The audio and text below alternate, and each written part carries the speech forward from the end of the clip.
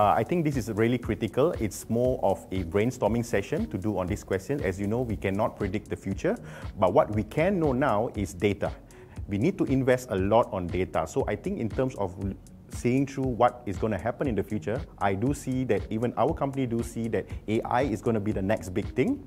So we want to invest as much technologies through AI, knowing their trends, their patterns, where they stay before, their history, and so that we can curate and customize according to the traveler.